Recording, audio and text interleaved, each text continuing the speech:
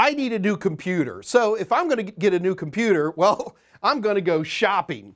And I'll tell you, there is nothing better than the smell of new electronics in the morning.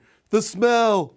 Anyway, what we're going to be doing in this episode is going over the different types of computers that people need to do their jobs. As an A+ technician, it's important that you can kind of understand that there's more than just one kind of PC out there, and what are the type of internals that these different types of PCs need in order to do the job that they do. So let's go ahead and get started with what we call a standard thick client. Now, a standard thick client is the most basic type of desktop office computer there is. So let's go ahead and do a little bit of shopping. So what we're going to need here is primarily, I'm going to need the hardware that meets the recommended requirements for that particular operating system. So the word is middle of the road.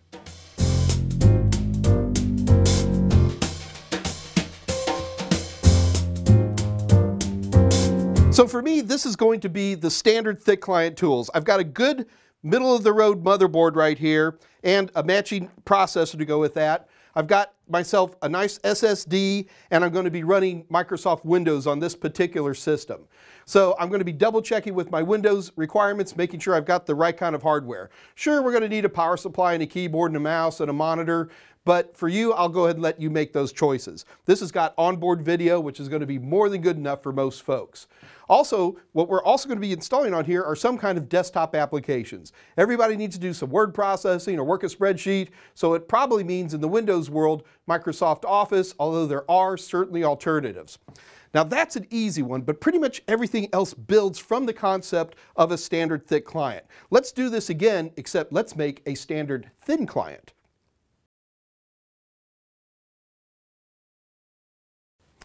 In a lot of today's enterprise environments, we use a thin client. The big difference between a thin client and a thick client is that a thin client rarely counts on its own internal storage to do anything. So the big clue here is going to be network connectivity. Let's build ourselves a system.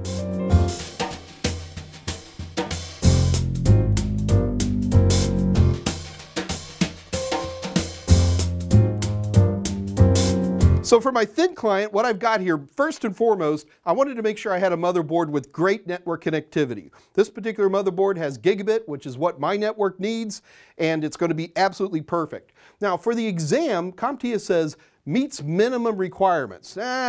Okay, for the exam you can say that, but the reality is that the only difference between a thin client and a thick client is that the thin client doesn't use its own storage to keep its applications and such. So for me, I still think you should go well beyond your minimum requirements simply because whoever's going to be sitting in that machine doesn't want to be sitting around waiting too terribly long. So minimum requirements for the exam, network connectivity, and there's always going to be a few basic applications. Most of the time on a thin network client, you're only installing the applications that that person who sits at that computer actually needs. So forget your full-blown Office installations. This person might be running something as simple as just Microsoft Word or even specialized in-house applications. Okay, so that's good for the basics. I think we need to start taking it up a click. Let's take a look at a graphic station or a computer-aided design, computer-aided manufacturing type design workstation.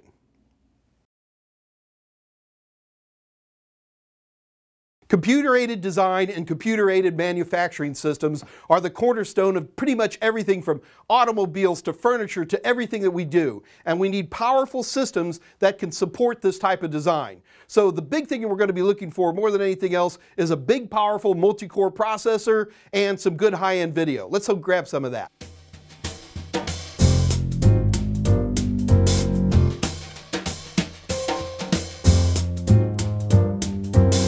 All right, now we're talking about a Mike Meyers kind of system here. First of all, I've got a good powerful motherboard that's designed to support a multi-core CPU here. I got an Intel i9.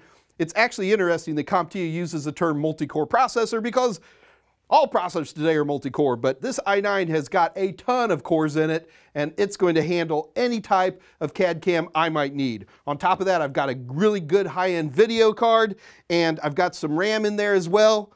You know what? I need more RAM. In fact, I need maximum RAM. Okay, yeah, thanks. Thank you. All right, So the next system I want to talk about is something really important, which is a virtualization workstation.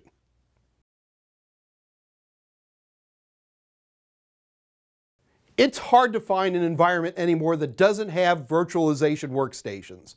Virtualization is here, and we need to have the right kind of hardware to support it. The big thing here, more than anything else, is going to be powerful systems with lots of CPU cores and lots of RAM. Let's go ahead and get that built together.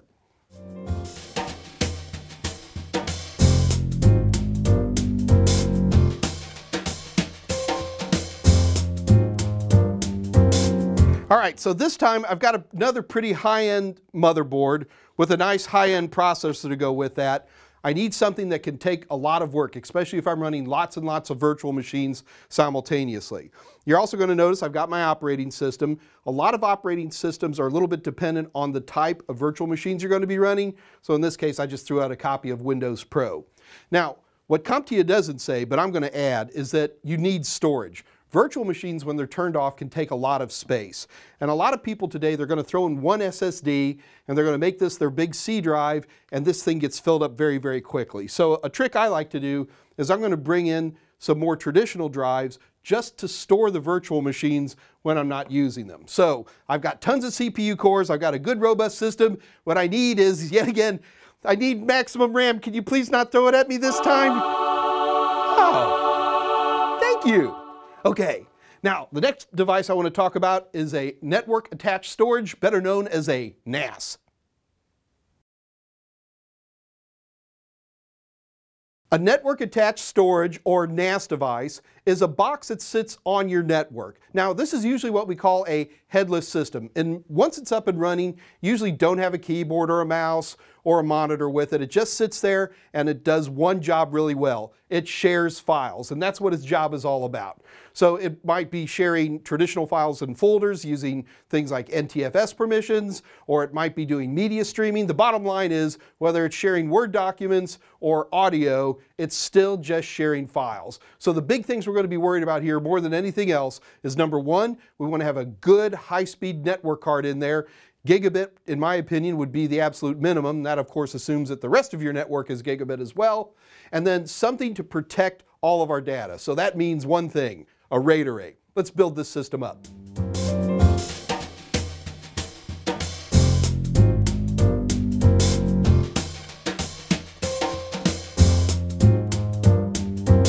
So here's some of the core pieces I'm going to be using in my NAS. I've got a good mid-range motherboard with a good mid-range CPU. NASs don't really tax your CPU that terribly hard. What they are going to be taxing is the network, and that's why this one has a built-in Gigabit Ethernet network card in it so that I can connect to this guy. Now you got to be careful. When you set up your NAS originally, yeah, you're going to have a keyboard and a mouse on it and a monitor, and you get the whole thing set up and working.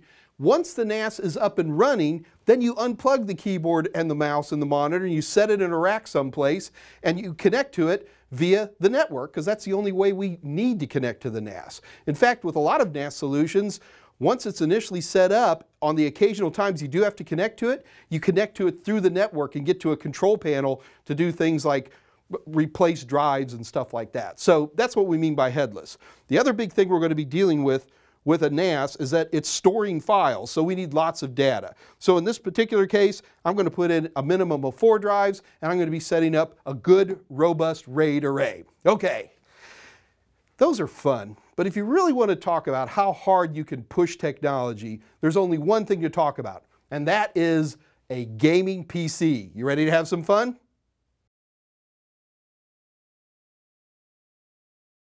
There is nothing that taxes your system more than a gaming PC.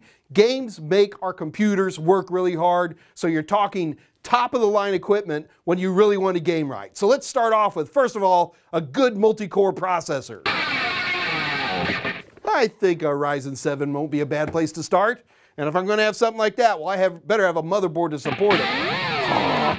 Nothing like this with a big chipset to support a big, powerful processor. Now, this is going to take a lot of juice, so we're going to need the proper kind of electricity for this guy. Nice high-end power supply. What else do we need here? You know what? With all this, we're going to probably be cooking this system. Let's get some nice high-end cooling. Liquid cooling for the win. Now, we've got all this power in here, but the next thing we really need to be talking about is graphics. So, how about a graphics card? You know what?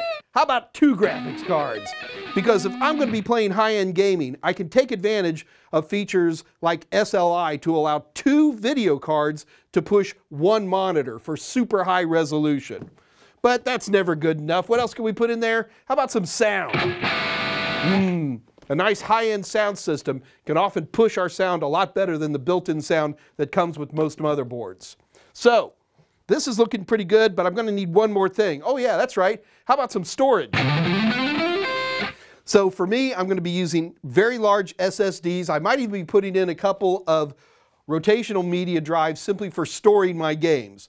So when it comes to the ultimate test of understanding what kind of hardware you need to run games, this is, in my opinion, well, it's not going to say the minimum, but this is the kind of stuff that you're going to be seeing. I always laugh when people say, oh, I'm going to get a new computer, so I'm going to give my old computer to the kids. I was like, no, no, no. Give the kids the new computer because they need the firepower. Okay. Now, the last thing I want to talk about is I want to get back into business a little bit, and let's talk a little bit about audio and video editing workstations. My crew and I do a lot of videos, as you might imagine. So when it comes to audio video editing workstations, there are certain criteria that absolutely have to be there. First of all, I need a good powerful system. I need a good powerful video card. Specialized audio cards is always a good idea. Super fast hard drives. Heck, even better, dual monitors. But, you know what? I gotta be honest with you. If you really want to make your life a lot easier when it comes to these type of workstations, just get a Mac.